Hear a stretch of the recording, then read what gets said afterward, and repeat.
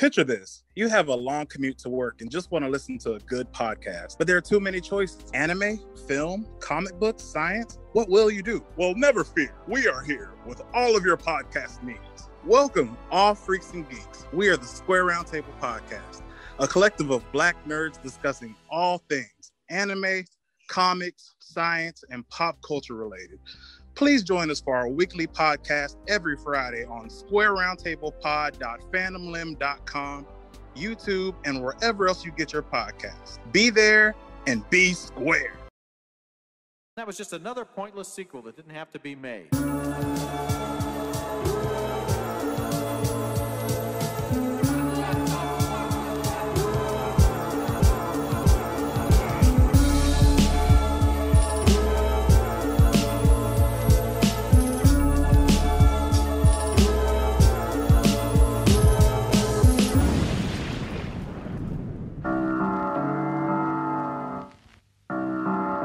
So when we last left our heroes, Sam Raimi had just escaped from director's jail thanks to the success of Evil Dead 2, which is produced by Dino De Laurentiis.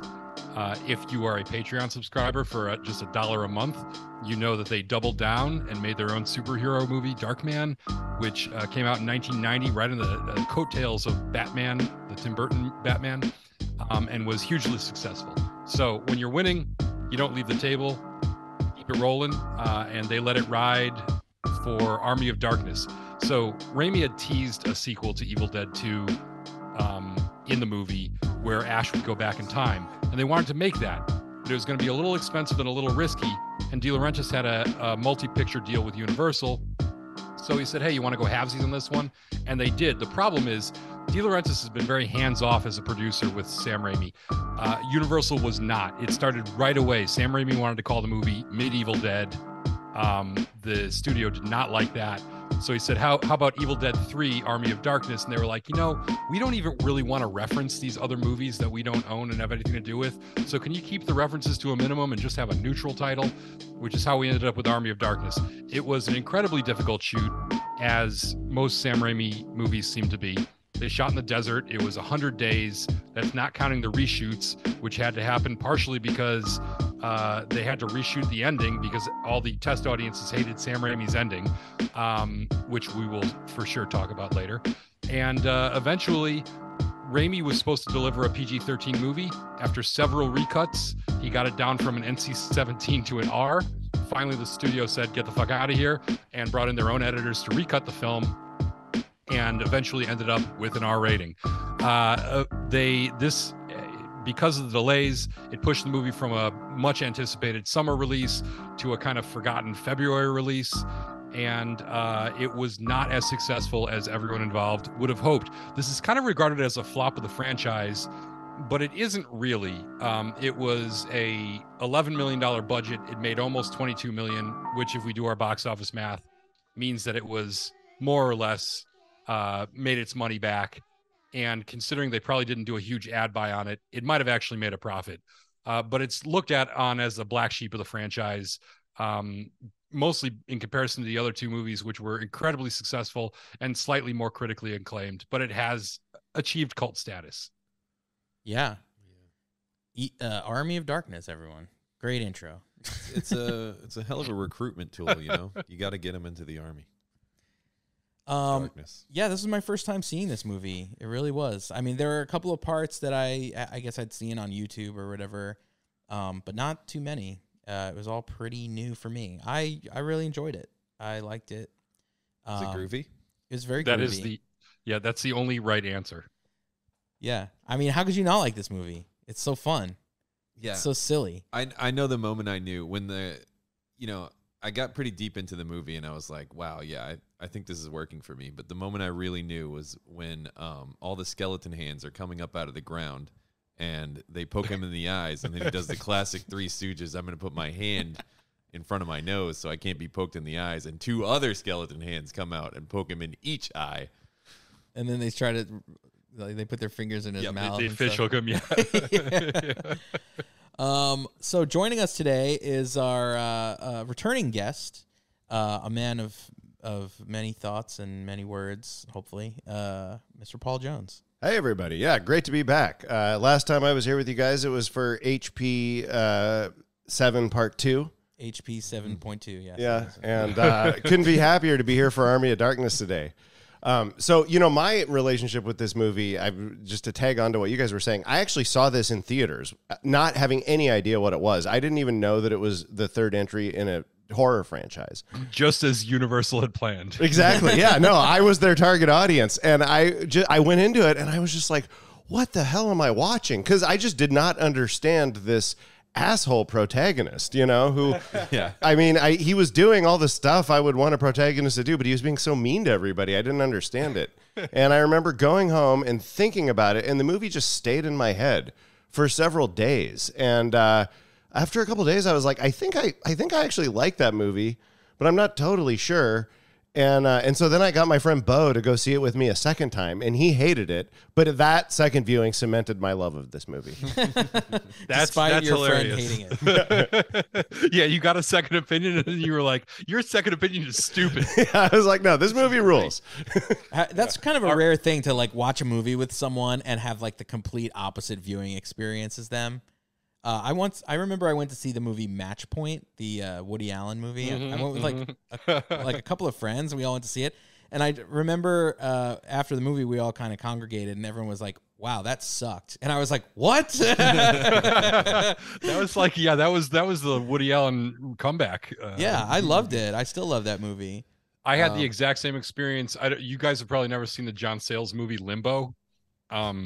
But it's a really good movie. I really enjoyed it. I dragged a bunch of my friends out to the theater to see it, and there were like 6 or 7 of us, and we walked out, and basically as soon as we left the theater, half the group was like, "Oh my God, that was so terrible, wasn't it?" And the other half were like, "Are you out of your fucking mind? That was great." And then we like fought about it the whole ride home. I don't know. That sounds like a stinker to me, and that Harris is the lone holdout. Like, guys, it was good. What was that argument? No, I wasn't. That was the thing. I wasn't the lone holdout. It was pretty much split down the middle. What was that argument like? Like, did it get pretty nasty? Like, did you see how low can you go? Oh, not bad. Yeah. This movie, I know I've probably mentioned this before, but this was one of my high school sweetheart's favorite movies. I think she and her dad used to watch this, and she would quote from it all the. No, like maybe I don't know. Maybe. She would quote from it all the time. She would just be like I'm blind, and nobody would know what the fuck she was talking about. And so that's the first time I saw it, and it was the first Evil Dead movie that I saw as well. So I had no basis for anything else, and had basically the same reaction. The first time I watched it, I was like, I don't know. I like it's okay, but is it great? And then every subsequent time I've been like, yeah, once you like get what it is and like the tone of it, which basically if you watch Evil Dead 2, you come into it kind of with a primer on what the tone is. But coming into it cold, you kind of need to like sort of warm up to it, and then you realize, are all men from the future loudmouth braggarts? Nope, just me, baby.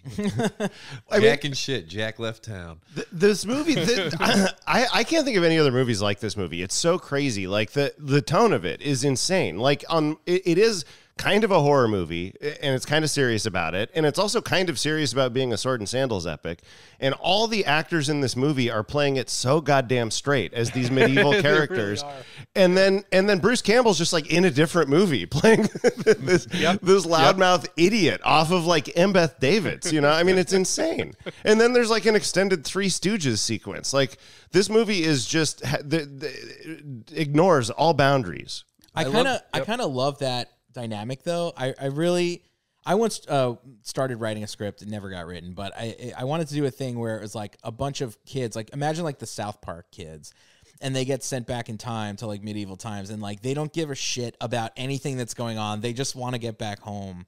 And that's kind of like what this is. And it almost reminds me of like if you took John McClane from Die Hard with a Vengeance and sent him back in time, like he would be the same thing, like he just has a headache. I don't give a fuck about sword and sandals shit. Like just whatever you have to do, get me home. Like fuck you, whatever you're saying. Like I'm pretty sure he says fuck you to a bunch of people. Yeah, he does.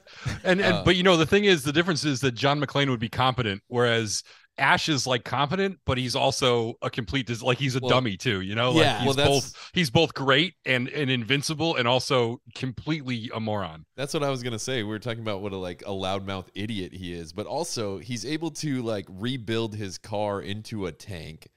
He can make a fully functional prosthetic hand with fingers that move out of a suit of armor and like a screwdriver. I'm pretty sure it was just like a clamp. Yeah. He just like But clamped it. But he can't remember Klaatu Varata Niktu. Right, exactly. You know? I mean, I think the problem is he just doesn't fucking care. You Doesn't know, he, like like, he probably yeah. could have, Yeah. but he probably was just Right. blowing off the old guy. Doesn't he teach Well, them he's the gunpowder classic- too?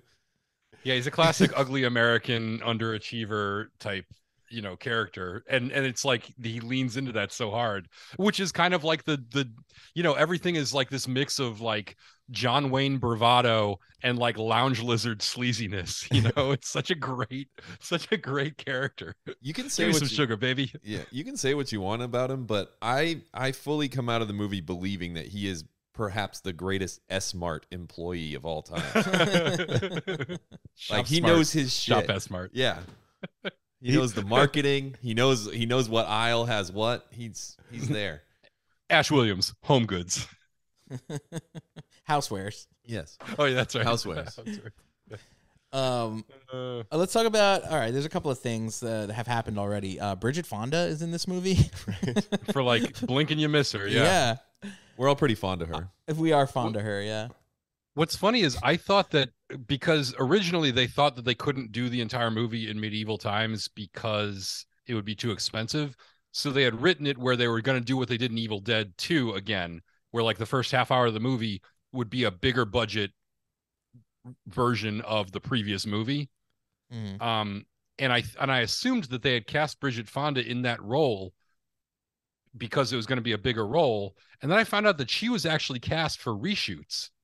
Or at least I read that somewhere, which may not be accurate, but it would make more sense if it was a bigger role. Although I don't know what she'd done at this point. So she was probably pretty early in her career, but yeah, She was just starting to pop off. I feel like I had read in my research at some point that she was just like a really big fan of the first two movies and like really just wanted to be a part of this. I thought I heard it was like a friend of a friend thing too. Like she had some connection to someone who was involved in making it and was like, sure, I'll do it. You know, like. And at this point, Raimi had been kicking around Hollywood for forever, you know, with like, you know, actors and low budget, you know, the Coen brothers. We've talked about the Coen brothers and how they had like this network of random people that they were like living with, you know, that went on to become famous people when they first moved to Hollywood. So, yeah, that makes sense. So we're watching the scene where Bruce Campbell, or Ash rather, has fallen into the pit. He's thrown into the pit. And we saw a guy go into the pit before him, and he like his blood just like squirts out like in a huge gush. Like what is down there like totally eviscerated him. And then when Ash goes down, it's like a creepy lady who punches him in the face. It's like a fist fight. Yeah. Including doing like a cartoon like wind up of her fist. This movie Sugar is Ray a Leonard? cartoon. Yeah. This is a cartoon. Well, it's proof that Ash is actually invincible because like this is the bottom line is somebody else turns into a blood geyser when they fight this woman and he is, you know, he can go toe to toe with her. Which is hilarious. This is what, you know, when I was watching this, I'm not going to say I panicked, but I hadn't seen this in a few years. And knowing that Matt had never seen this before, I was kind of like, you know, had that thing of like, well, I hope everyone likes it because I love this movie, but I hadn't seen it in a while. And it's funny because I realized this is like a perfect movie, but only for like the middle part. Like the opening is a little bit whatever, but as soon as he gets thrown into the pit, then you get this run of like from then until the end battle, which kind of, as Paul said, it's like kind of a very conventional sword and sandals, you know, huge battle scene. But like the middle section is where it's like super creative and just interesting and weird and just bizarre. They're throwing everything at the wall, and it starts with him getting thrown. As soon as he gets thrown into this pit, this movie starts humming, and it doesn't stop until maybe the you know, somewhere in that end fight, which seems a little protracted. It felt like at one point that I was just watching like a showpiece for like a special effects company or something. You know, like they're just making scenes just to highlight what they can do, and it's great. Like this movie, they, like you said, they throw everything out there, and it's just like it's awesome. It's one of And those. we're all suckers for practical effects here too. So. Oh yeah, and this is like the year before Terminator 2 comes out, when it like changes everything. You know, it's like all these cool practical effects, and then like a year later they're gonna be outdated. Yeah, I love the wizard throwing him the chainsaw to where he can jump his lack of a hand into it. That's just he catches it on his stump. Yeah. It's literally the first thing I think of every time I think of this movie is that shot of him jumping up and the thing clicking into place. Yeah. Yeah, I mean, sets the tone. It's. I remember being a kid seeing this for the first time and wanting to take the movie seriously, and then being confronted with this stuff like the ridiculous blood geyser and the, him catching the chainsaw on his stump, and I'm like, well, this is really stupid, but like the movie seems to not care that it's stupid, and like I'm supposed to think it's cool. It was hard to figure out. The movie doesn't care. Why should you? Right, exactly. That's the thing. I don't know. He strikes such a weird balance with this movie. They let you know exactly what they're doing from minute one. Like there's no confusion about, oh, should I take this seriously? They're like, yeah, no, we're getting goofy early. I wasn't always like this. I used to work at S-Mart. Let me. I love this. I love this moment when he's like, all right, you primitive screwheads, listen up. You see this? This is my boomstick. Yeah, I think that's the all-time quoted line from this movie is "This is my boomstick." I'm pretty sure. Oh man, I mean, there's so many lines from this movie though. I mean, how is like, what about "Give me some sugar, baby"? I mean, there's so many quotable lines. I think people say that not in reference to this movie. No, they do. That's true. I have a question for you, and I don't know if this has been discussed in the previous 2 Evil Dead episodes you guys have done, but what do you guys think about Bruce Campbell as an actor? I like him. I think he's good. Yeah. I think he just never found his, and we have talked about this, and it's basically the consensus is he kind of didn't achieve his full potential. I don't know that it was his fault.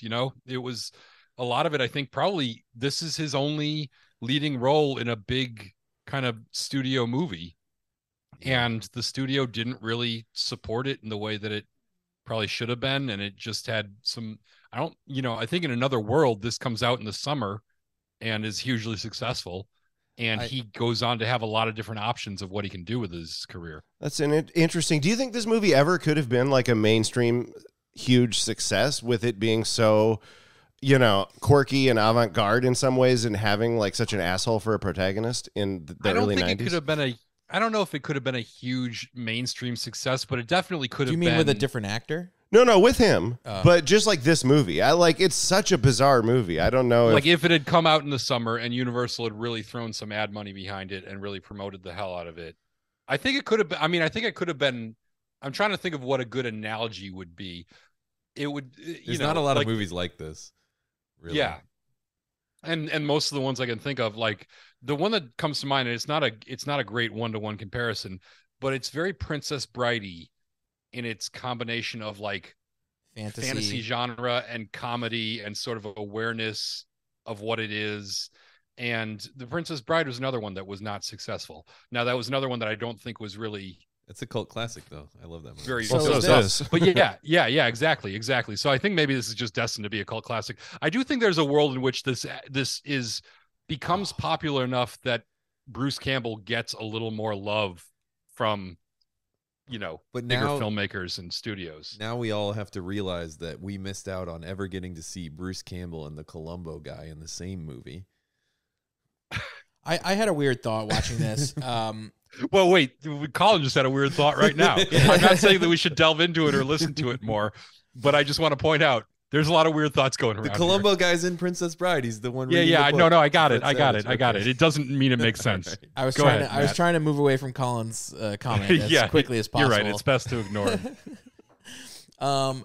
As I was watching this, I found his performance, like, he's good in parts, but in a lot of parts, like, it feels really tongue-in-cheek, like he's really in on the joke, and thus his performance is suffering because of it. Like, does that make sense? He, like, when he says the cheesy, like, one-liners that he has, like, he says them, like, I don't know, a lot of them came off as, like, false to me. Like, they just feel, like, really, like, overwritten or something, like, oh, this line will be funny.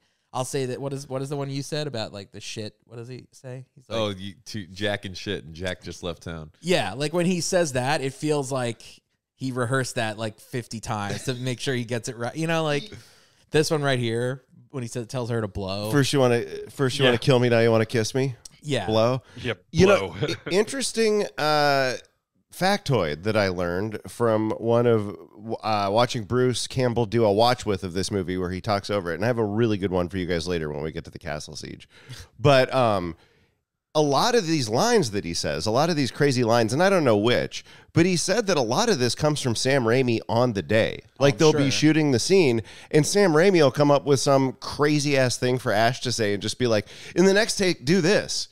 So yeah, you know, some of what you're too. seeing might be Bruce struggling to remember what Sam Raimi told him right before he said action, you know? Yeah, but my takeaway ultimately was that I feel like I liked him better in Evil Dead 1 and 2 than I did in this. But like, this is a different kind of thing. Like, obviously, this movie is supposed to be campy and like, you know, that's what they're going for.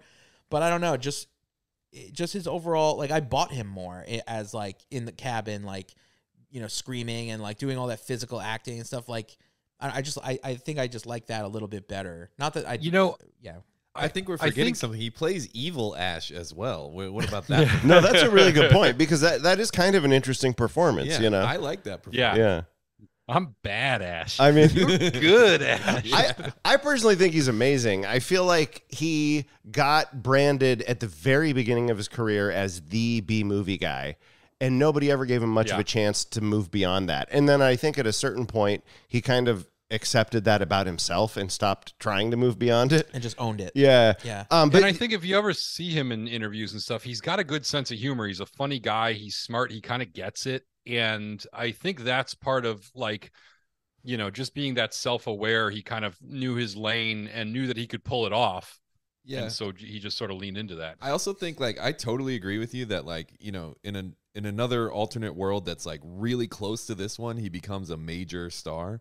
I think also in another alternate world really close to this one, like no one ever gets to see him. He's still great, but like he's a community theater actor or something, you know? Right. Like, yeah. Yep. Yeah. I think to Matt's point, the most interesting thing for me watching these three movies, which, you know, I don't think I'd ever even seen the Evil Dead all the way through the first one, you know, and I'd seen parts of it, and then Evil Dead 2, which I haven't seen as much as this, and watching them sort of back to back to back, what I'm realizing is that there's a real evolution of both the tone and this character specifically, because in the first Evil Dead movie, he is very much like just bland, handsome college guy. And then literally the second one takes place like, what is it, like 8 years later, they shot the second one. He's a totally different dude. And they sort of have this more of an arrogant kind of overconfident character that they, you know, Evil Dead 2 is like the genesis of this version of Ash, and also the genesis of the more slapsticky stuff and the more physical comedy. And this is a movie where they sort of take both of those elements that they sort of were developing in Evil Dead 2 and just go full on, you know, let's lean into him being a total cheeseball, you know, arrogant prick. Yeah. And let's lean into like the goofiness of the Three Stooges elements of Evil Dead 2. That's just going to be like our go-to here. Something we haven't talked about yet. I'm pretty sure he was the thief character on the Hercules series. Isn't that correct? That is correct. Yeah, he was great in that. You know, one thing that's interesting to think about, as long as we're speculating about alternate timelines of Bruce Campbell's career, what if the Coen brothers had gotten a hold of him in the early 90s? Because, you know, they were all friends. Like, what if he had started showing up in their movies, playing serious characters under their direction? What might we have seen out of him? I'm surprised he didn't, honestly, because I feel like he would fit in a Coen brothers movie. I mean, he's in Hudsucker Proxy in like a really small he's part. In Hudsucker Proxy. You know, what if he gets the role in Raising Arizona instead of Nicolas Cage? What does that do for him? Yeah. Or what if, like you said, what if he's in Miller's Crossing in a serious role and people are like, oh yeah, you can kind of do that. You know, part of the problem is here's my one thing about, you know, Bruce Campbell as a serious actor. I feel like because of his face and his jawline and his voice, it's almost like he makes people too horny. No, I'm just kidding. Just kidding. But I think that it might be like a thing where even if he was delivering a line very seriously, I think there would be like this feeling of, like over seriousness, like a Charlton Hestonness about him that kind of doesn't work post Charlton Heston. It may be. I mean, well, okay. So what about? Did you see Bubba Hotep? Yes. Yeah. Because it's a kind of a ridiculous B movie, but it's a very grounded performance. Actually, he turns in a pretty serious performance as Elvis in that movie. Mm-hmm. Yeah, and honestly, if you look at his what was the TV show, the spy one that he does, like Burn Notice. Yeah, and honestly, he's phoning it in most of the time. There, you can kind of tell he is. But every once in a while, there'd be, I watched the first couple of seasons of that, and I was always very impressed with his ability to like be a serious actor, not playing a goofy part in a somewhat serious show. I really like the Amish sequel Churn Notice. That was pretty good. Wow. That is we're talking about Coen brothers we could see him in. We know that one of my favorite Coen brothers is Burn After Reading. I could see him in the George Clooney part of that one. Oh yeah. I like the what is it? The Mormon? No, not Mormon. What did you just say? The Pennsylvania, where are they? What are they called? Amish. Yeah. I like Amish Paradise. I like the Amish sequel to that, Churn After Reading. Churn After Reading. I'm glad you made sure to say that. Mormon. Mormon. Hey, should we summarize the plot? Wait, have you ever seen Witness with Witness? Yeah. Harrison Ford? Mm-hmm. Yeah. Yeah, that's a good Amish movie. That was your thought? Have you ever seen Witness with Harrison Ford? Speaking of Amish, is that movie good though? Is it? It's probably my favorite Amish mystery movie. I thought you were about to say. It was your favorite Harrison Ford, and I was like, no fucking way. I mean, that would be a hot take. Imagine if Bruce Campbell had played the detective in that movie. Oh, who knows what that could have been like? Everyone knows the best Amish movie is Kingpin, so everyone can just shut up about it. That is true. I said Amish mystery movie. Yes, that's there's some mystery in Kingpin. Why is this movie so funny? Yeah. What did he do to get his rent paid? Ew. He really jarred something loose. Oh God. That's all so right. Gross. Who's summarizing these plots? I think it's Colin. Oh, it is? Yeah. It has been, right? I guess. Yeah, he's had pretty easy ones so far. Yeah. Okay. The Army of Darkness. Tell me when to begin. You may begin. Oh, wait. We need a timer, don't we? Time is Look at me. I'm on remote. Colin's side. Whoops. Stopwatch. Okay, ready? On your mark, get set, go. The Army of Darkness begins with Ash recounting his journey to getting into the Dark Ages. He figures it's around 1300, best as he can figure. And he says he used to have a normal life. He worked at the S-Mart, and then he went to a cabin, and, the events of the other movies happened. So, Evil Dead 2 happened, and then he got warped into the past, and he's in medieval times. He gets taken prisoner. They throw him into a pit. He starts fighting evil, creatures, and the wizard gives him his chainsaw, so he cuts it up. He gets out of the pit. He starts, getting bossy, and they're like, "Oh, this guy's maybe the one that was prophesied." So he starts preparing to battle the Evil Dead and get the Necronomicon back, because the book can send him back to his time, and the people of the castle also need it. So he goes out there. He's looking for the book. A bunch of weird shit starts happening. Like, he turns into like an evil version of himself. There's little Gulliver Travels guys of himself that go after him. He finds the book. He says the incantation to get the book wrong. He raises an army of the dead, and he runs back to the castle, and he's like, "Send me back." And they're like, "No, you did it wrong. You have to help us fight the army of the dead." Eventually, he decides to do the right thing, and they have a big old battle where, they just fight the army of the dead, and they win, and they send him back, and then the Evil Dead come back to S-Mart, and he kills one of them, and that's the end. Did I missing anything? All right, so I think we're taking a little break right here because Harris got kicked off, and this thing's gonna end in 2 minutes anyway. Let's just mark the time code here. 31. Should I pause this? Sure. We're 31 minutes in. Text that to myself. Resume me, he says. Can't just use the same link. Use same That might not work. link.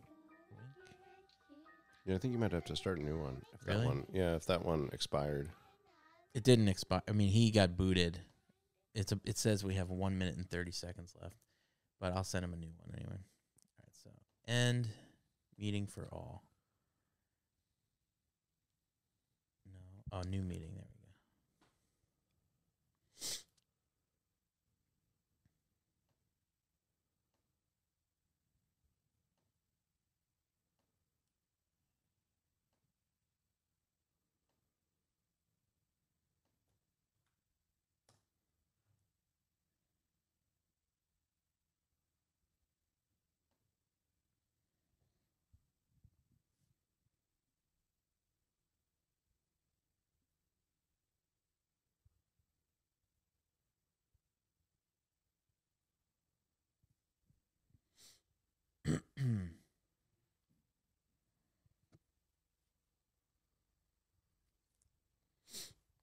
So yeah, it only gives you, I guess, 30 minutes.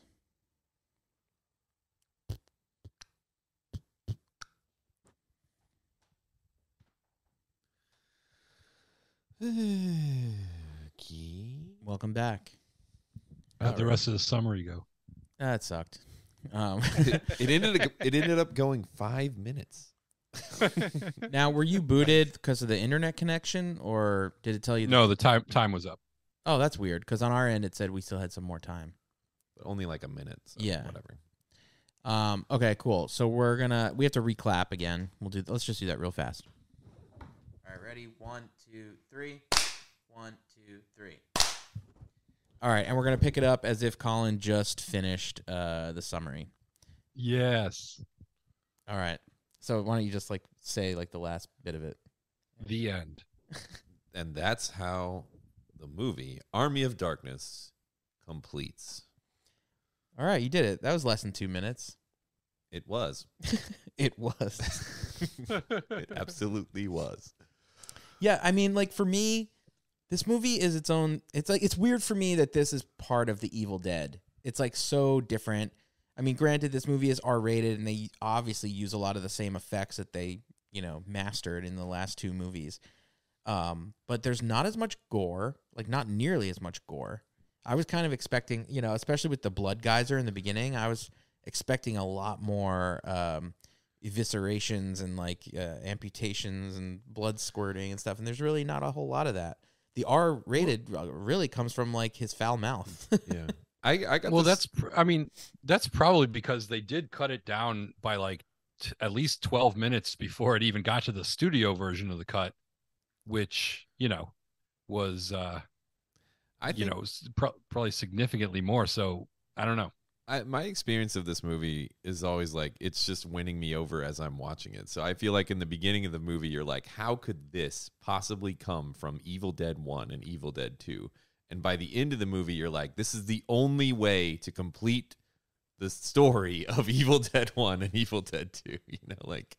Just because, I don't know, it just wins you over, I think. It's just, on a conceptual level, it's just so out of the box to go from a cabin in the woods horror franchise to medieval swords and sorcery adventure. Yeah. And do you know what he wanted the next one to be if he was able to make a fourth Evil Dead movie? It still could happen. We should talk about that because that has to do with the ending that everyone hated. Okay, so you do. Okay, so we'll wait till we get to the end to talk about that. No, let's talk about it now. Sure, yeah. Well, and it kind of also spoiler warnings for Ash versus the Evil Dead. I don't know if you watched the show, but it ends in the same place, which is he wanted to make another movie about Ash in the future fighting evil robot Deadites or something. Oh yeah, using a robot army to fight evil Deadites is what I heard. Okay, cool. Yeah, he wakes up in a post-apocalyptic future and has to raise an army of robots to fight the Deadites in the future. God, I want to see that movie. Oh, and I bet like Yeah. if it had gotten made in the right time, the robots, could have looked a lot like Johnny Five and the robot from Rocky IV and Yeah, exactly. The Well, little so tractor robots. yeah. so again, spoiler warnings, but the last scene of Ash versus the Evil Dead. Stop me if you did. You guys see it? No. The I show. always wanted to watch it, but I did. It's good. Yeah, it is. It's great. You should watch it. Yeah, it's a fun show. It's awesome. But if you're gonna watch it, I don't know if I should give away the end of the show. Nah, I that's want you fine. to. Yeah, Spoil it. Yeah, he winds up in the future, and it sets up that ending. And it reveals that these robots are extremely hot.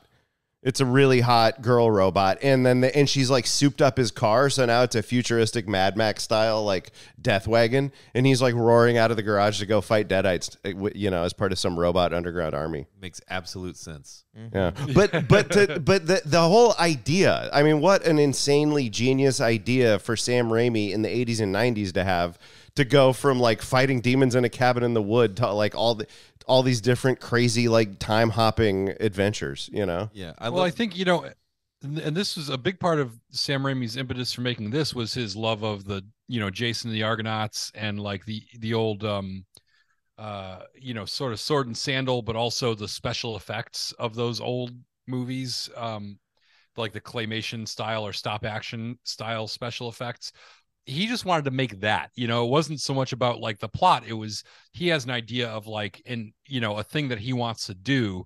And then he lets that sort of guide, what the story is, which is a little backwards, but also that's what works for him. Right. Yeah. I mean, I don't know.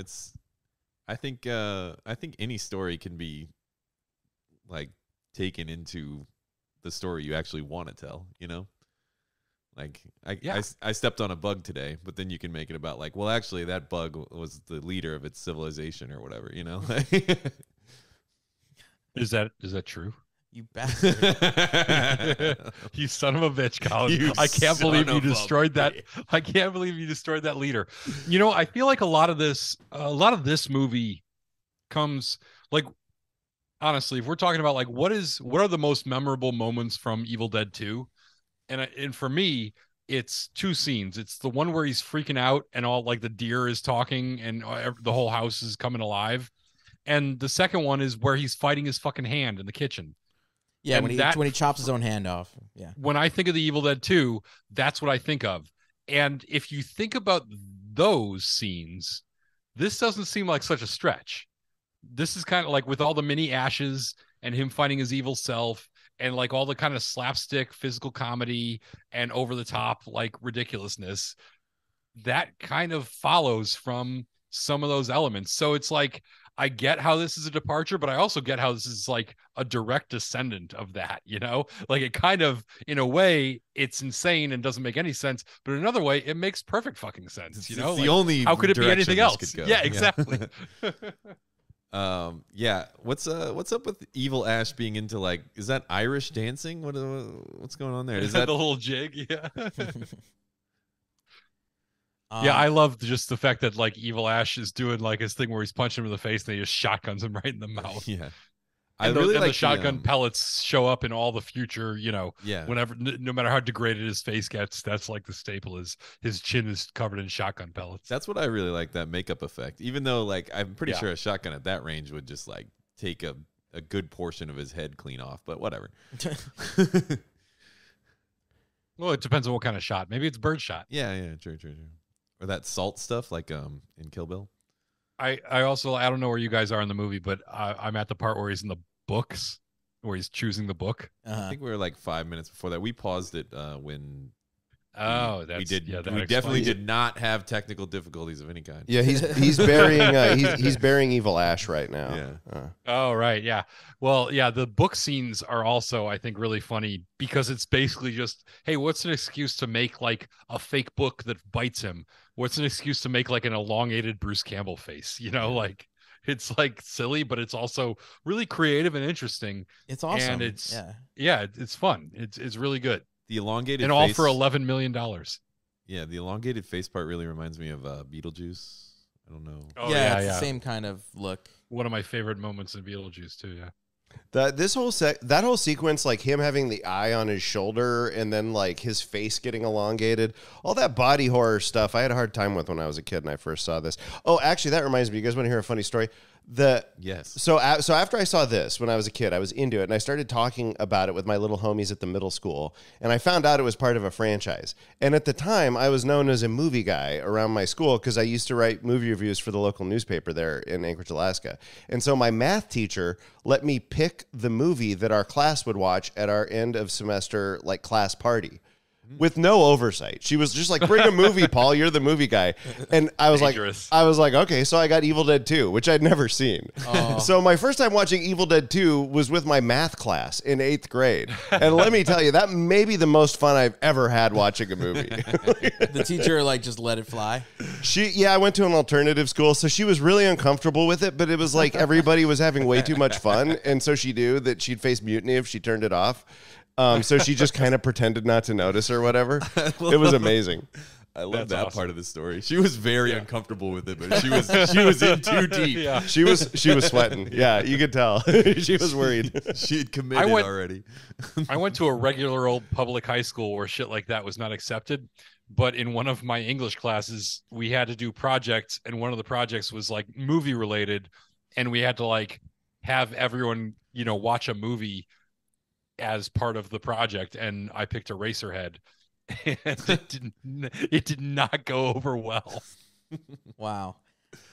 That's funny. I have a similar story. I think I was in first grade, and the teacher like really liked me, or like I was really like the ham of the class, like the class clown, if you will. And I remember it was like some kind of show and tell or whatever, and like the thing that I brought was a Godzilla movie. And she like brought the TV in and like let the kid. We all watched a Godzilla movie because of me. I remember that. One of the old school ones.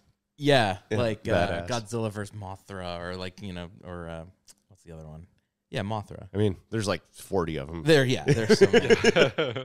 It's funny because I can kind of like knowing your daughter. I can kind of be like, oh yeah, if Maya brought in a Godzilla movie, the teacher would probably be like, oh yeah, let's just watch Maya's movie. Yeah, no, exactly. Same energy. This makes me think of a story, but I don't know if I want to tell it. Do it. When I was in high school, we didn't have off-campus lunch, but my house was close enough to the school to like sneak out of high school. And there was this kid named Casey, and he did he have a Sunshine Band? No. Casey and the Sunshine Band? No. His name was Casey Shaw, which was funny because we were not related. I just want to point out that I just made a Colin-style joke that I thought was pretty funny, but like you did not. And I fell right on his face, which is, hey, that's proof that it was truly a Colin-style joke. That's true. I almost lost my train of thought, but that's the typically what they do. Okay. This all checks out. So we're talking nice job, Matt. You nailed it. We used to like in this like 30-minute time period, we would watch parts of movies that I would have already had on DVD or whatever. So we used to watch like the speech from Braveheart a lot. Hell yeah. I had that memorized at one point. And Casey was like, y'all watching flicks over there? we were like, yeah, but what we didn't understand was that like he wasn't saying flicks as a slang term for like movies. He was using flicks as a slang term for porn. He thought you guys were all gathering together to watch porn together. Yeah. And he ended up coming with us. And his disappointment with like what we had to offer was he was like, I can't jack to this. Yeah, so we dug around and found a breast exam video.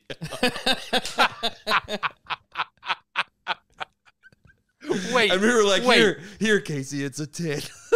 He was like, well, thank God.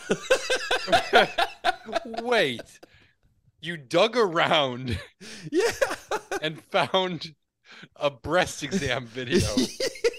Did it show nipples? Yeah. Wow. Wait, good. What was your library that you were digging around in? Where? You never seen a breast exam video? I've never owned one. Then you don't care about your health. Yeah, you got to stay on top of that shit, Harris. Yeah. Oh my God. I don't even know where to go from here. All right, well, there we go. He was so disappointed, and the consolation being a breast exam video was just so classic. Because he watched hilarious. it and he enjoyed it.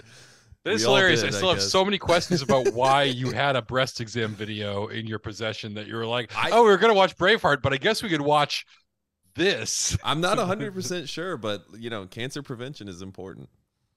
Early detection is the best protection. It really is. Mm-hmm. It really is. It's true. Yeah, this movie is wonderful. I love this Merlin type character. Oh yeah, he's.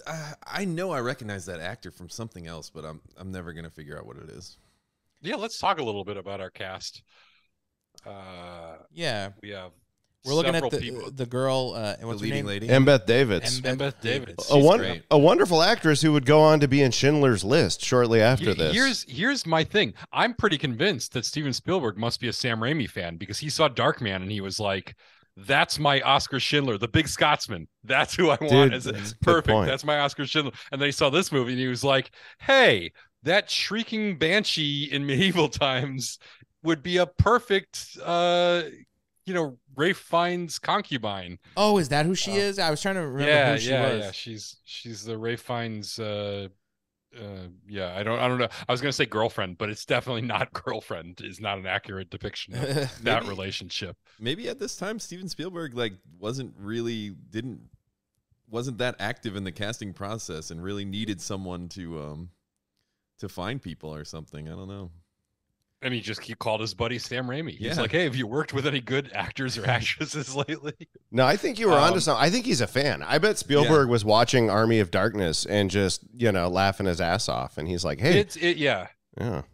That's not far fetched. That's not far fetched. But yeah, no, I mean, Embeth Davidtz is such a funny casting choice for this movie because she's so good and so committed to the emotional life of her character in this fucking movie, I forgot. I think I looked away. How does he get the evil back out of her? When they put the evil in her so that she marches with the army of the dead, but then he swings her back to the good. How does he do it again? He does. He just kicks her ass. He just throws her beats over. her? Yeah. I thought there was throws more her to it over than a that. I wall. looked away, and Yeah. I'm kind of that's my biggest disappointment with the movie. I think we could have had a romantic moment there. Yeah, no, he fights her, and I think he blows her off the wall or something, and then after the battle, she's just back. Isn't that's pretty much how it works? I think. Right? Yeah, no, that's definitely how it works. with real evil. And Well, no, he kills evil Sheila. He kills evil Sheila during the battle. Yeah, I Maybe think she was a it's the clone? part where she says, "You found me beautiful once," and he says, "Honey, you got real ugly," and then he throws her over the wall, and then we never see her again, and then she's healed later on. After the battle, yeah. Apparently, I Without guess explanation. probably okay. So we can deduce what happened here because she was possessed by a deadite. The fall from the wall didn't kill her, and then he, they won the battle and drove the evil from the land, and that included the deadite that was possessing Sheila. Of course. And so that's why she just came back as herself. I would love to see There's- another scene there. Maybe that's in the director's cut. It could be. It's so convoluted, but I mean, she wasn't. If they didn't kill her, they kind of just possessed her. They didn't actually kill her. And that brings up the question of what is evil Ash actually, because we had I love the scene where the little mini Ashes are fighting Ash, and he's stomping on them, and I think it's as a practical effects moment, or a whatever it is, not entirely practical, but old they didn't school shrink effects him. moment. Yeah. This moment Well, we're watching right now is my favorite of the whole movie. When he's asking him, "Did you say the words? Did you say the correct words?" And he's like, "Yes, of course I did." His Not every syllable. But yeah. His performance is great. I thought he was really good here. yeah, he's like, get off my case, man. Yeah, come on. I'm not an idiot. Yeah, I know your words. I love when he says that. Yeah, I know your words. Oh my god. You guys know where those words are from, right? The day the earth stood still. Yeah. Oh, They were Although also everyone says it. Everyone says Varatu instead of Baratu in this. Yeah, it's supposed to be Barata, I think. Yeah, well, and actually not only that, but in another reference to the day the earth stood still, 3 of the alien guys on Jabba's sail barge are named Klaatu, Barata, and Nikto. Oh, really? Yeah, you can peep the I didn't action know that. figures. I don't yeah. like that they say burrata. I think that's cheesy. Well, yeah, Baratu, I guess, sounds good. Wow, deep cut pun. For only the real cheeseheads are going to get that one. Totally went over my head at first. I'm embarrassed. Nicely I didn't done, wanna- Colin. I didn't- That's a Hall of Famer when they put together your highlight reel, which they won't. Which they That's going to be never will. Well, I mean, that one was actually pretty good. Mhm. Yeah, that was solid. Pretty good. Yeah. I'm standing out here on all by my provolone self. Now we're right back to normal. Yeah, okay. it's over. All right, let's do some top 4. I'm going to do it. If that cheese Because- joke was a basketball shot, it'd be a Swiss. Wow. I'm Please going to stop. do it because I'm remote, and so I'm going to do some top 4. You guys all know the rules, I assume. Yeah, who are you going to do it for? We are going to do it for one Miss Bridget Fonda. I knew it. Mm. Guest goes first. So, Paul, name one movie that IMDb thinks Bridget Fonda is known for? La Femme Nikita. I'm going to give you a chance to revise that. Oh, fuck. Was that not what it's called? It's a remake of that. No, but yeah, it was called something else. Am I right? I forgot what the title. Can I say it? If you can, but you get the points. It's Wait, called wait. No, don't say it then. He gets the points if he says it? Yeah, he gets the points. Well, if he after says I it. told him the movie was you in the gotta top come up 4. with a name. You got to know the name of the movie. Okay, well, fuck. Oh, this okay. I can picture the poster. She's like looking over her shoulder. She got a big ass gun. Yeah, Yeah, it's she's nice. got a big gun. I mean, that movie was sick. Actually, I really liked that movie. It when was I a good kid. movie. It is good. It was a good I movie. need to see that I again. honestly like it just as much as La Femme Nikita. It's a very good movie. Oh God, what the hell was it called? Well, there's no going back now. So I don't think. Okay, I'm not going to waste everybody's time. I don't think I'm going to get Oh, it. yeah, and there's no going back. So Matt, I guess you got to take it over. It's the point of no return. That's right. correct. Point of no return is correct. Does that have the Kansas song in it? That movie? You know the Kansas song? How long? How long? I was gonna make fun of you for talking about some Kansas song that nobody knows, but then you did the Kansas impression. Yeah, totally redeemed yourself. Nice job, Colin. Colin, do you have a guess for Bridget Fonda? I don't think I do. So La Femme Nikita was wrong. I know. Army of Darkness. That is a terrible guess, and it is also wrong. Oh, too bad. All right, it's my turn. No, you already got one. You got Oh, point of no okay. return. Back to you went Paul? second. I'm trying to Yeah, we're steal back it to from Paul. Fuck, I don't even remember what other movies was Bridget Fonda in? She's a famous American actress. What about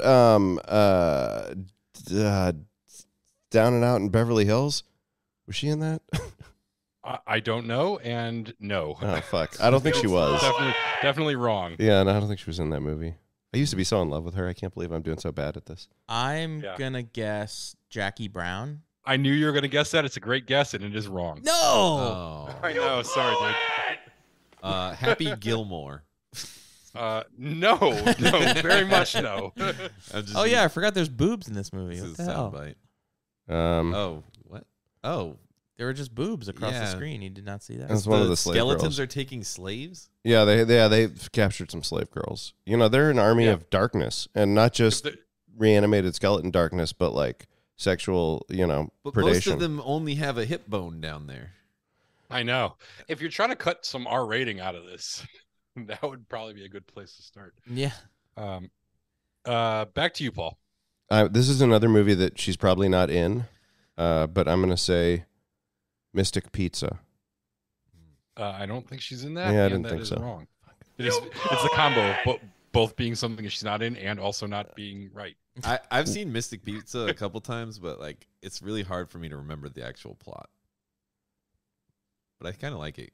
Anything with pizza in the title, you know? Yeah, there need to be more movies with the word pizza in the title. We had Licorice Pizza-related movies. Pizza, Yeah. Mystic Yeah, Pizza. and What else is there? that's it. It's maybe some Ninja Turtle. We need to spin-offs. We need to march Matt. down to one of these studios and give them a pizza our mind.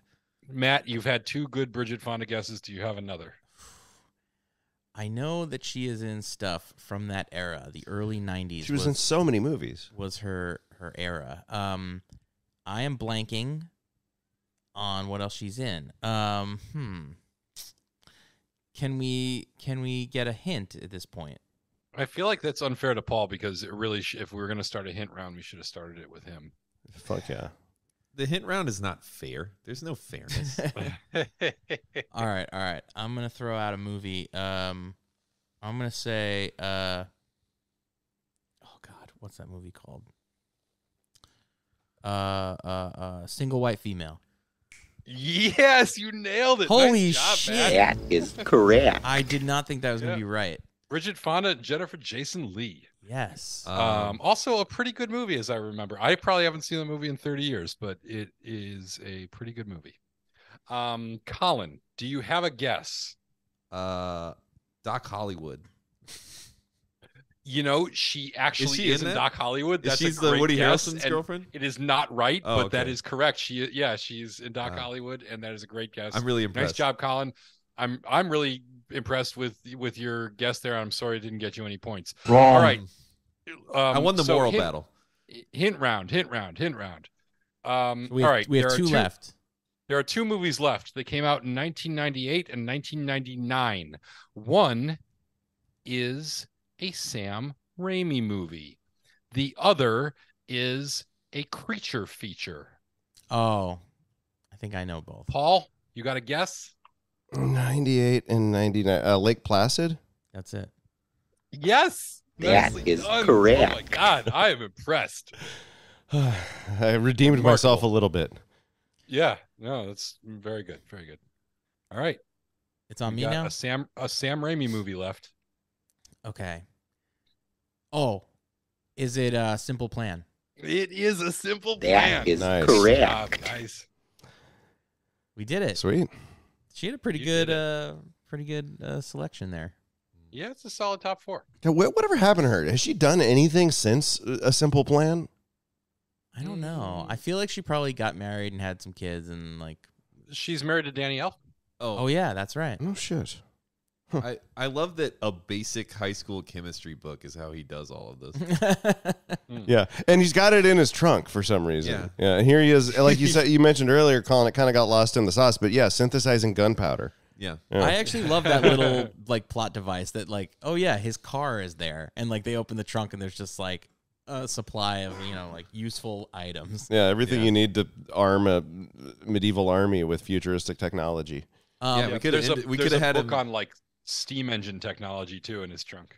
Yeah, we could have had him have Necronomicon 2 in the trunk, and then we could have ended the movie right there. I love this shot. You can like see it shaking. You see that? I should also point out that you briefly kind of mentioned in your intro that an alternate title that they considered for this movie was Medieval Dead, which is a way better title.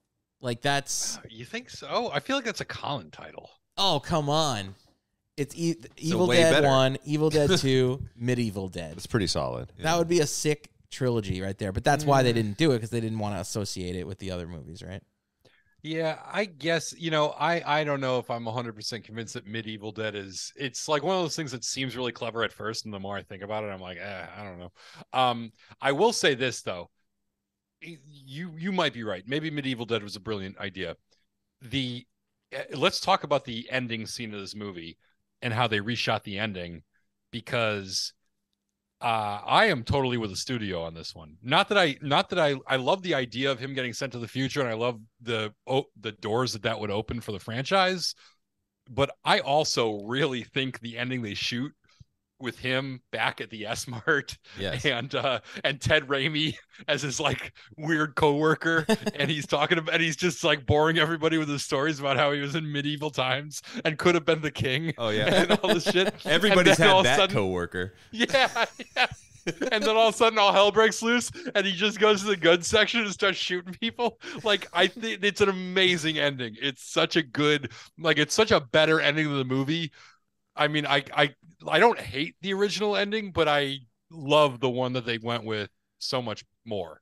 I'm with you on that. I think it's an amazing ending, and also I just have such a soft spot in my heart for movies that like have a surprise action sequence after the story's over. I love that Yeah. shit.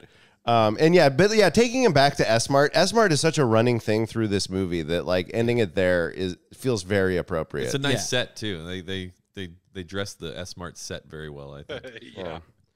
Oh my God. One of my favorite quotes of this movie that isn't even a real quote is when they're storming the castle and the guys are blowing up and Bad Ash like sees them blowing up and his reaction is like, oh, yeah. I laugh every time. He's just so appalled. He's like apoplectic. He doesn't even know what to do. Yeah, this is the best Bruce Campbell stuff, is the evil Ash leading the army of the. Yeah, he is good. Paul, didn't you say you had a funny story about this scene that's about to happen? It's like around this part of the movie, yeah. But so like at the last Bruce Fest, it wasn't the last, it was the one before that, because I work on a Bruce Campbell fan festival called Bruce Fest, where I actually play the CEO of S-Mart. I brought it back into the narrative because we do an immersive component. Anyway, he was saying that during the sequence, originally, Sam Raimi wanted to have a part where when they're being besieged by the Deadites, where Ash is like, we need to make peace with them. And so, you know, and he's like convincing everyone at the castle, like, we have to make peace. And so it shows the castle gates open and Ash comes out with a bunch of children with like flowers and they're all singing. And it shows all the skeletons being like, huh? What? And then the skeletons kind of look at each other and they're like, charge! And they all start charging, and Ash runs back into the castle and shuts the gate, and then you just hear all the children getting slaughtered. Oh my God. So that's Sam Raimi's vision for this character. You know? Yeah, even worse. Yeah. So I don't know. This is a little bit name droppy of me, but I have to say it. Also, it's kind of relevant to the topic. I got to have dinner with Bruce Campbell at the last Bruce Fest. Just me and him and my co-collaborator Selena that I do the immersive stuff with, and we talked about It's a Mad, Mad, Mad, Mad World because we both share a love of that movie. And I'm happy to report he's a super cool dude. Yeah, that's great. I believe it. That's not name droppy at all. That's exactly what this podcast is here for. Oh, good. I've always kind of thought he'd be like a fun person to like kick it with, like outside of doing acting and stuff. He's super nice. At the festival, he's in his persona. Like he does the Ash persona and he's just kind of insulting everyone all the time. So, you know, a lot of the time I feel like he thinks I'm an idiot, but like at that dinner, he wasn't doing that. And I was like, oh no, he's like just a really cool dude. I mean, even when he's insulting everyone, I love him, you know. Yeah, he seems like a good hang. Yeah, they say never meet your heroes, but he really has been one of mine for since I was a kid, and it worked out. It was actually a good experience meeting him. That's awesome. Yeah. You know, we talked about like what could his career have been, but honestly, he had a pretty good career for like. He has a pretty good. Yeah, he has a pretty good career. He's still working. Yeah, but like, he's definitely, you know, for a guy from Detroit who, you know, started making movies with a bunch of friends, he's done really well for himself. And he's had so many like iconic, obviously this is his most iconic role, but he's had these sort of memorable roles in a lot of different things and, you know, created sort of this weird career that, yeah, you could look at like what he could have been or what could have happened, but you could also just look at like, shit, this really went well for him, you know? Well, and another thing about Bruce Campbell is, I mean, can you think of another actor who could do what he does as Ash or in a lot of these parts? I mean, there isn't one. Like, what he does is 100% unique to him. Mm-hmm. Yeah. I love all this front projected stuff that they do with, like, the skeletons running by. Like, he just went hog wild with the effects on this. Like, every shot has something, you know? It's really cool. Oh, yeah. Tons of, like, a skeleton flying through the air from explosion somewhere. They're not just taking the easy way out, like they're challenging themselves. Like, what else can we do with these skeletons? What else can, like, what other in-camera tricks can we do? Yeah, it was funny watching some of the behind the scenes stuff of like how they were, you know, some of it was stop motion, some of it was puppeteering, some of it was like totally remote stuff, some of it is obviously actors in suits, and they just sort of cobbled it all together. And it's like, you can kind of tell, but it's really easy to lose yourself in like the suspension of Oh yeah, disbelief. it looks super phony. It looks super phony in the way that all old movies doing this shit look super phony. But it's not like CGI always looks that realistic. Yeah.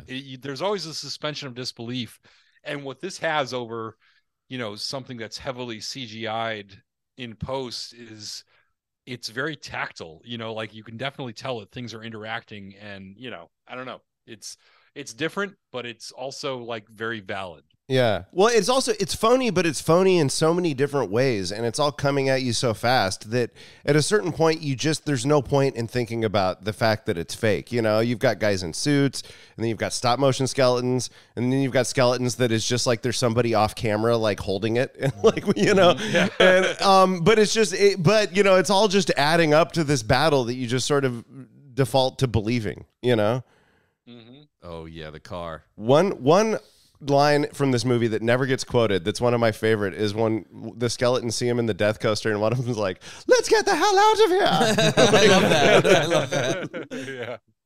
I love this whole sequence. This Yeah. is wonderful. What? And I love the fast motion when what's her name's trying to stab him with the thing, and it's like they're both being ramped up. It's just like so over the top. She's trying to stab him with a spear, and he keeps on rolling out of the way. What makes the big spinny thing on the front go? Is that the internal combustion engine, or do they build like a separate steam power? Oh, that's the steam it's, power. It's Yeah, steam right, powered okay. now. Oh, Yeah, he had a book on steam power in his trunk for some reason. That's why along with his chemistry textbook and his Fangoria. That's why he's got like the steam exhaust pipe there Yeah, behind exactly. him. It makes like a choo-choo sound, if I'm not mistaken. Funny. Oh man. Another thing that I learned from working on Bruce Fest is that car is literally in every Sam Raimi movie. Like he put a wagon on the chassis for Quick and the Dead, and he has it like disassembled on the walls of the guy's shop in the Oz the Great and Powerful. I didn't realize that he had gone that far, Yeah, He's committed to that shit. Yeah. It's awesome. It was pretty cool. That's like, I think that's really cool. Like, I don't know how else to say it. He reminds me, Sam Raimi. I mean, this movie especially feels like, when I watch it, a bunch of friends. Someone gave them $11 million to make a movie, and like they have been just toiling with like the cheap shit like for years, and now they finally get to like make their dream movie, and that's what this feels like. And they got their best friend as the star, and like it's well known that Sam Raimi like wants to punish him. Like he just wants him to do 37 takes of like getting punched in the face or whatever this. Yeah, like Apparently they were throwing styrofoam rocks at him in the opening scene when he's walking in the stockades, like doing the March of Shame there, and Sam Raimi started throwing potatoes at him instead of styrofoam rocks just to keep him on his toes. Well, yeah, I mean, I've it's I think famously said in many places that like anytime you see something come flying off screen and hit ash in a Sam Raimi movie, Sam Raimi probably threw it. Yeah. Mm-hmm.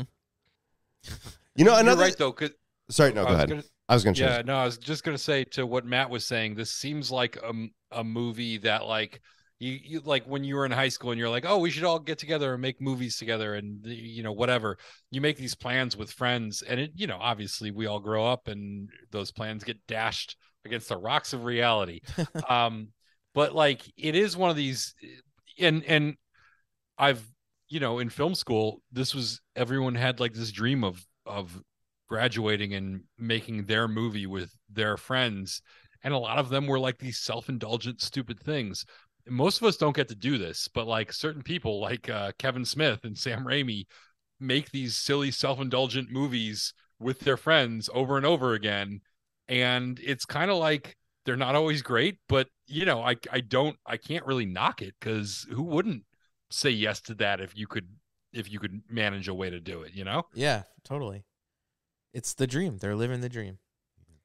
And just the fact that Sam Raimi like puts the car in every movie is like, it's like a little reminder of like, I'm still doing that, even though I'm making these huge like $300 million Spider-Man 3 or Doctor Strange or whatever. Like I'm still gonna find a way to get my little personal touch in there. Yeah, it's such like a silly thing to hold on to, that there had to be so many times when people were like, just let it go, like it was cute, but it's dumb, just grow up. And he just insists on like, there's some people that just are like, nope, this is my thing, I'm doing it. Yeah, if you go against it, you get run over by the car. No. So It's worked for him so far. Yeah. one thing part of Sam Raimi's original vision for this scene where Ash is storming the parapet was that it was going to be one uninterrupted take for like, I don't remember, some insane like 5-minute section of the movie. Wow. They wound up not being able to do that. It was too much. That sounds insanely ambitious, especially for like the way it seems like Sam Raimi shoots, which is a lot of chaos and a lot of like random shit going on. Like when I think of Sam Raimi, and from what I've heard of like the way these movies are shot, it's not like, oh, really precise and perfectly choreographed moments. It's more like, oh, I hope somebody doesn't get killed in this scene. Like let's just let all hell break loose and we'll shoot it with 3 cameras and hope it works out. Yeah. I mean, the sword fights here are pretty choreographed. There's one shot where he's fighting like 3 Deadites and none of them are actually there. He's doing it in front of a green screen. And so they did have to like some of this stuff. They really blocked it out like a dance. Yeah. I've heard that was the biggest difficulty, was he had to remember, like, they had this numerical system for who he had to be fighting and what moves he had to do at certain times, because so many of his people that he was supposed to be fighting and stabbing were not actually there. Yeah. We're watching the we're just in awe climactic now. battle here. Yeah, which is him fighting himself, which is easy to forget, Another thing, like, as long as we're all just entranced by this battle, that I think should be said about this movie is it's, to me, one of the all-time great soundtracks. If you enjoy movie score, and especially medieval movie score, you really can't do much better than the Army of Darkness soundtrack.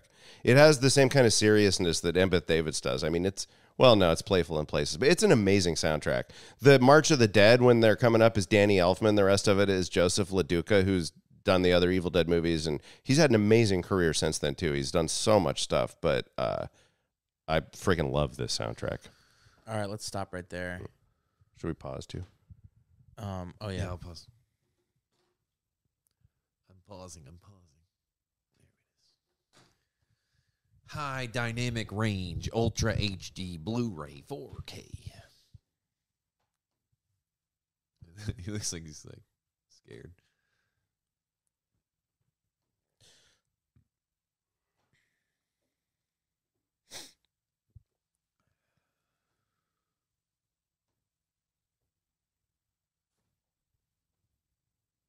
How did I send you a message now? because I texted him. Oh, Yeah. Did he finish his thought? Yes, but wait, let's Oh, clap. good. Let's clap before we forget. All right. Okay, ready? 1, 2, Yep. 3. 1, 2, 3. Okay. Technology. So yeah, hit play. Well, someone could just jump in. I love the I like one of my favorite things in this movie is that they have when he burns Bad Ash's face off and throws him over the tower, and then he climbs back up and he's a skeleton. You actually get the poster for Evil Dead 2, which is the skeleton with the human eyeballs in it. Oh yeah, which doesn't actually happen in that movie at all. But the Bad Ash coming back to fight him as a skeleton has the eyeballs in the skull, and I think it's really cool, and they do a nice job with that. They even have it like when he punches him, the eyeballs roll in his head like a slot machine, like a cartoon. yeah, the slot machine thing is a cartoon, pretty classic. Yeah, I think if you like told someone to watch this movie and just up front were like, yeah, it's a live action cartoon, that would like really help people understanding the tone and like what this is that they're getting into. A live action horror cartoon. This is one of those movies Yeah. that you're tempted to tell someone to watch it and just try to like not tell them anything about it. You know? Yeah, like just absorb it and see what you think. Just don't say what's gonna happen and just see if they understand. Because eventually they probably will, but there's gonna be like a little moment of confusion in there, maybe. You know? Oh, for sure. Yes, there's a lot of confusing elements about this. All right, should we did top 4. I don't know. Should we just summarize our thoughts at this point? I think we could. We're very near the end, which we've already talked about. I'm not sure I understand my own thoughts. I mean, this. Yeah, well, if you don't, then that's pretty much we're fucked. Oh, I mean, we've talked. In a way, I feel like we've been summarizing our thoughts this whole time. You know, we've really been digging into the meat of what this movie is since we started watching it, and I don't have a lot more to say other than I really think this is probably one of my all-time favorite movies. I mean, it just makes me feel so warm inside. You know, like it's just so fucking great in so many ways, and I have nothing to add. Well, we have to rate this from 1 to 10, Timothy Dolphins. So, would you like to assign it a number? Oh, the Timothy Dolphins. Yeah, the hell with it. I mean, I'll give it. It's Army of Darkness, man. I mean, I'm highly, highly biased, but I'm giving it 10 Timothy Daltons. This movie's amazing. All right. Wow. I'll go next, and I'll be quick. That's high praise. Yeah, I love this movie, and it's such as we said before, it's hard to find an equivalent movie that has this same like weird tone and attacks these same genres. And it's kind of sorry, we're at the scene now that I was looking for, where she like loses the evil and she becomes like a woman again. They do like a cool color effect where her coloring comes back. Yeah, she's not pale anymore. Yeah, she's got her color back. Yeah. Yeah, it's because all the evil blood is out of her and all the good blood is in her. Yeah, that's not what you guys were like. She just shows up later. I totally no. I thought the question was, what is like? Does he kill her? And I was like, no, he throws her over the. Yeah, I mean, the question was kind of like all of it, but I totally forgot that moment was in there where her color returns to normal. I completely forgot that. So we're like, I think she just shows up. Yeah, no, this movie is a unicorn, and it is totally way too goofy for me normally, but I have so much affection for it, and just the whole character of Ash in this movie, I think, is like the climax of what we've sort of been developing in this Evil Dead franchise. And also, you should watch the Evil Dead series, Matt. It is really more of the same and very enjoyable. Yeah, I'm gonna give this. I'll give this a 9. I really like so much of this. This just everything about this makes sense. There's very few flaws in this for what it is.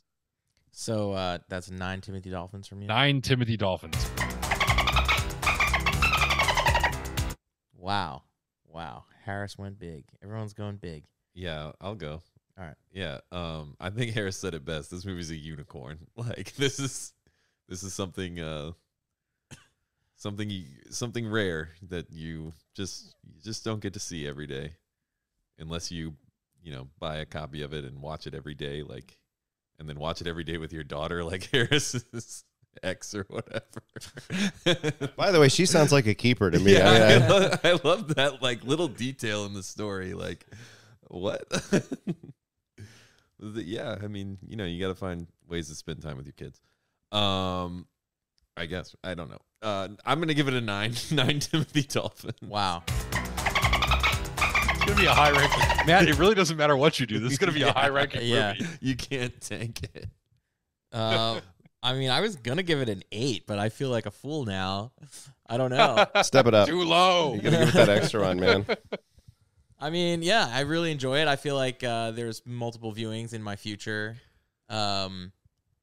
And I was a little high when I watched it last night, and so maybe I need to watch it clear-headed or something. I don't know. No, I think high should help.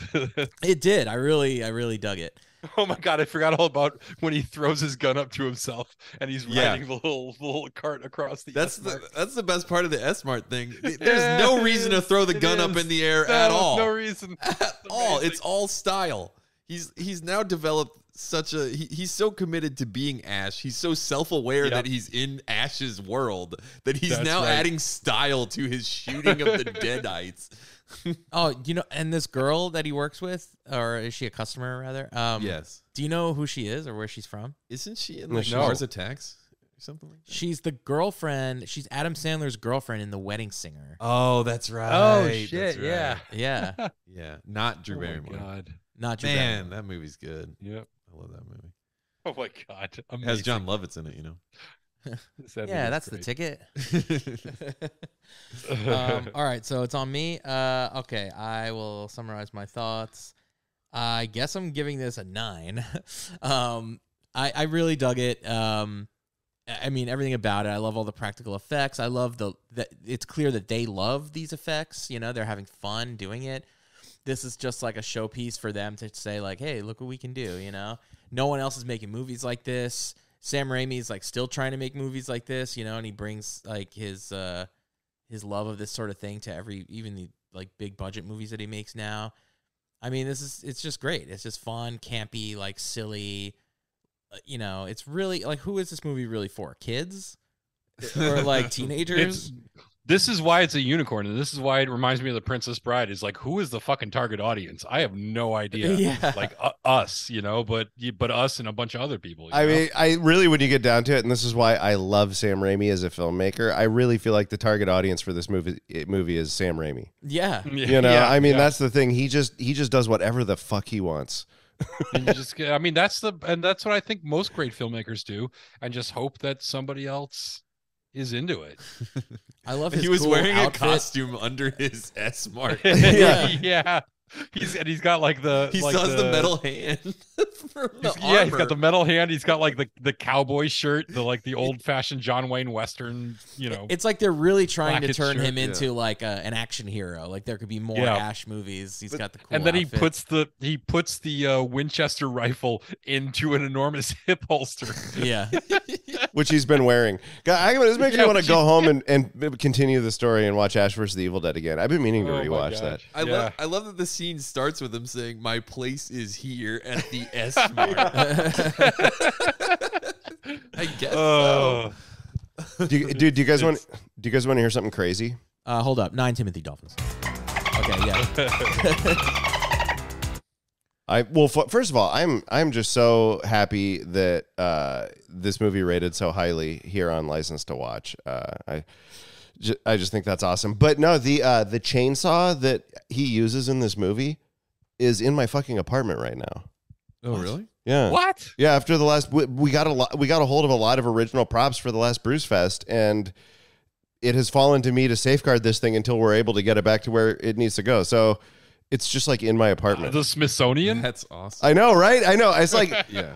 By the time, and you didn't bring it here tonight? Dude, I thought about it, but like, are you kidding? I can't deal with that kind of responsibility. Like, I wish it wasn't there. I'm like, immediately concerned about the security at your place. Like, what? Well, yeah. I mean, the only thing, nobody knows it's there, which is why maybe you should I'm immediately concerned that I might have to steal it now. Yeah, but you don't know where I live. I don't know. Like, by the time this airs, I don't think it'll be there anymore because we're going to return it really soon. But yeah, no, it's like this mind-blowing weird thing. I did take pictures with it, of course, you know. Oh yeah. Well, you have to. Yeah.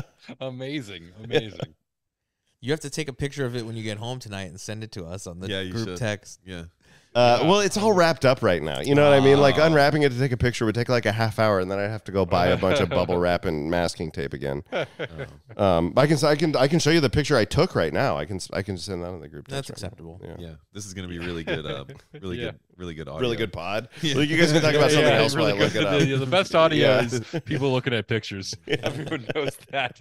Everyone knows that. I see the photograph you are showing me. Exciting.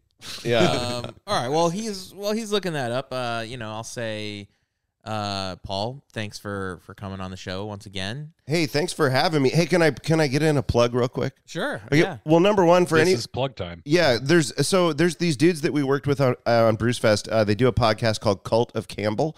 And they've gone through and watched every Bruce Campbell thing possible and then recorded podcasts about it. So if you're a Bruce fan and you like this kind of content, you should check them out. And then also my friend Kelly and I are doing a Last of Us podcast. And so, we get our episodes up a day or two after the episodes come out, and we're watching the season and talking about it and sharing our love of the franchise. It's called Fungus Among Us. Oh, so, that's great. Find us wherever you find your podcasts and give a listen. And I'll shout out License to Watch on the next one too. Awesome. Yeah, thanks. And that Last of Us show is pretty good so far. You guys watching it? No, I'm not. I'm not. I can't watch it episode to episode. I gotta wait until there's a few of them up. Oh man. I had it recommended, but my old roommate, he used to play Last of Us a lot, and he used to just play video games a lot with like a lot of shooting in them for like hours on end. When I could like only hear gunfire in my room for like long periods of time. So I just need to like wait on Last of Us a little bit. You're still burned by this. Yeah. Still traumatized. That was a really good that video game is a really good story. I honestly, there's a part of me that just hopes they don't stick too religiously to the video game story, because I remember it so specifically that I feel like I watched a lot of the surprise. cutscenes, but then the gunfire comes back in like immediately. I mean, so far I've felt like they're doing a really wonderful job of sort of weaving in and out of the video game narrative and then adding new stuff, or like it's a pretty amazing adaptation so far in the terms of the balance it's striking. It's yeah, I've heard nothing but good things. So what's I'm looking what's forward that to guy's watching name? it. Pedro Pascal. Yeah, Pedro Pascal. So is there's like a baby Yoda in it then, right? Yeah, Baby but Yoda is a full-grown human female. well, she's not full grown. She's 14 years old. Baby Yoda's a 14-year-old girl. Yeah, That's pretty full-grown. I mean, in one sense, I suppose. In another, more accurate sense, it's juvenile. In another much more accurate sense, yeah. Well, that's true. No, that's fair. But not a baby. She's not a baby. She's not a baby. That's true. Yeah, she's not a baby definitely in not the a way baby. that Yoda was. What if they Grogu. get desperate and they just put like a Yoda in there? I'm kind of hoping for that. Yeah. That would be a good twist. That would be a good deviation from the plot of the game. Is like, hey guys, there's Yodas in this. There's Yodas and shit in this. But they have to differentiate it from the actual Star Wars Yoda.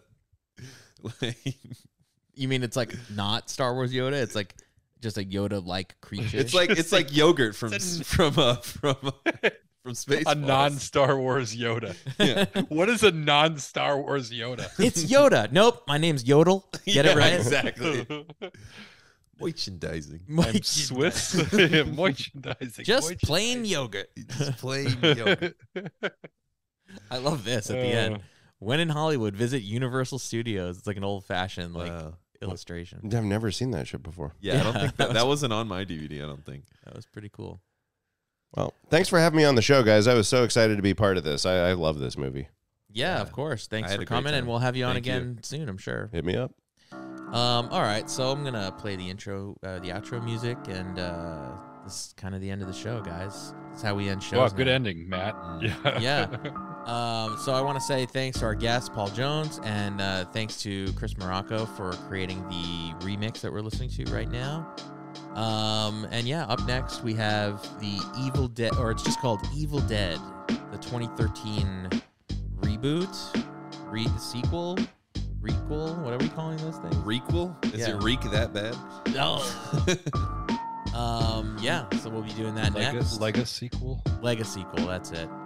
And then They made it in Legos. And then Colin will be announcing our next franchise. Do you want to announce If he it right ever now, fucking or picks no? it. You want There's to wait? no till way next I'm week? gonna announce it right now. All right, he's gonna wait. He's gonna surprise us. I'm gonna surprise myself. Yeah. So we have a Patreon. If you go to www.patreon.com/L2W, we put out a new show every month where we cover non-franchise classics such as, guys, what have we done? Darkman. Who? Darkman. I'm not tired. I'm fine. Yeah, for this series we've got Darkman.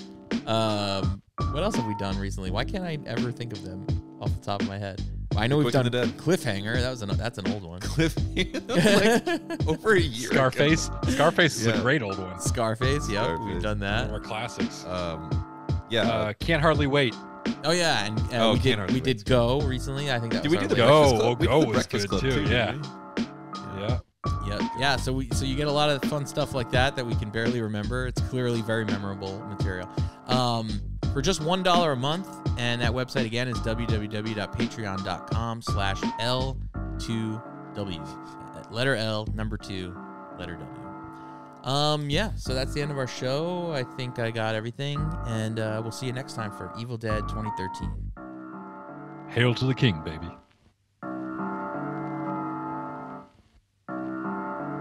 Groovy. Hail to the king, baby. Hail to the king, baby.